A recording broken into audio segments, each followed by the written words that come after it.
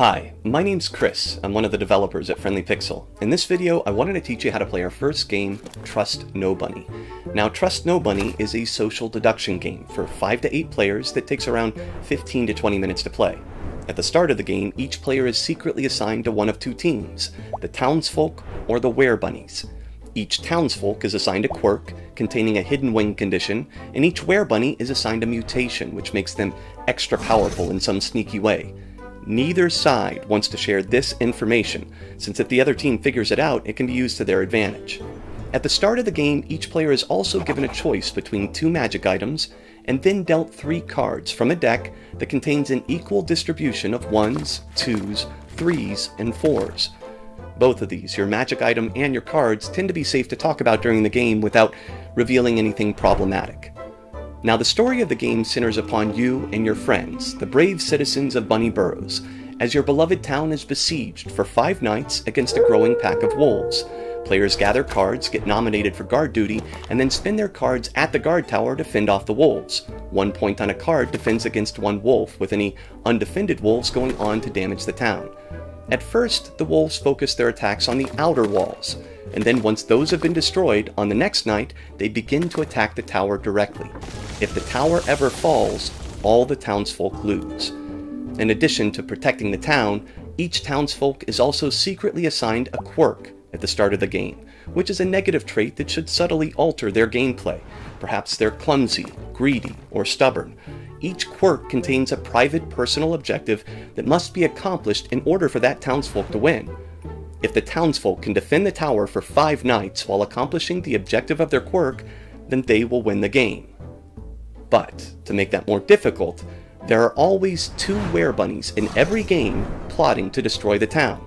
The Werebunnies appear as honest townsfolk to everyone else, but to each other, their houses and nameplates look far more sinister. Werebunnies that are in close proximity to each other can speak telepathically back and forth, which is represented in-game by the red Werebunny chat in the text box below. Now, if a Werebunny gets nominated for guard duty, they can use their cards to defend, and they would do that the same way a townsfolk defends, by placing cards in their right bunny hand. But in most situations, Werebunnies will want to spend their cards to sabotage the defenses and damage the town, and they do this by placing their cards in their left Werebunny hand. These points are added to the wolf count instead of subtracted. If the wolves can destroy the tower by the 5th night, then both Werebunnies win the game. But the Werebunnies must move quickly. In order to make the tower vulnerable, the walls must fall on an earlier night. This means that if the Werebunnies haven't destroyed the walls by the end of the 4th night, they immediately lose, as they won't be able to attack the tower on the 5th night. But while that's the goal of both teams, much of the game is found in deciphering the decisions of the other players and leveraging the unique advantages of your magic item. Collectively deciding who should guard each night is key. Based on what you know, who do you trust, and why?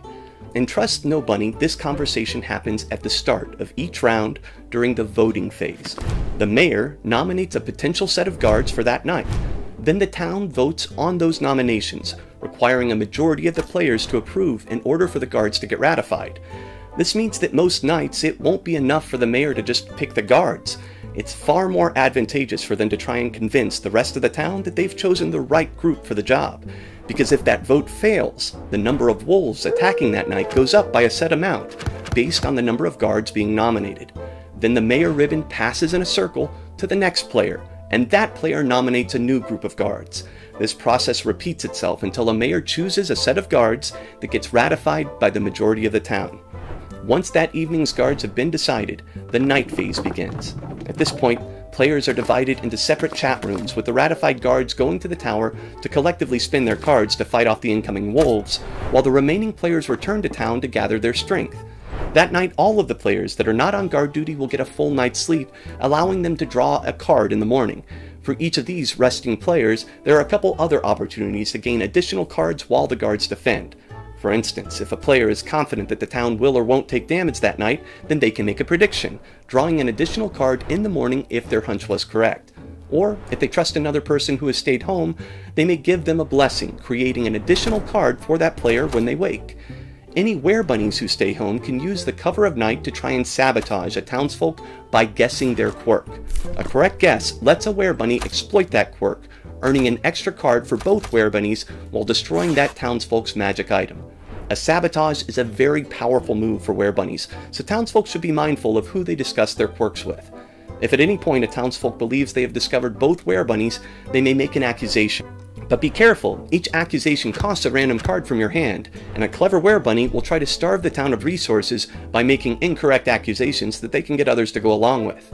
If, and only if, every townsfolk accuses the correct two Werebunnies, then all the townsfolk win immediately. And that's how you play Trust Nobunny. If you have any questions in-game, you can click the house icon in the top left corner to explore a list of all the items, quirks, and mutations that could come up in play. But hopefully this should be enough to get you started for your first game. The townsfolk try to overcome their quirk while defending the town for 5 nights, while the Werebunnies pretend to be townsfolk so they can sabotage the town's defenses. If this sounds like a fit, you can pick up a copy on Steam right now, or you can try it for free at play.friendlypixel.com. Thanks.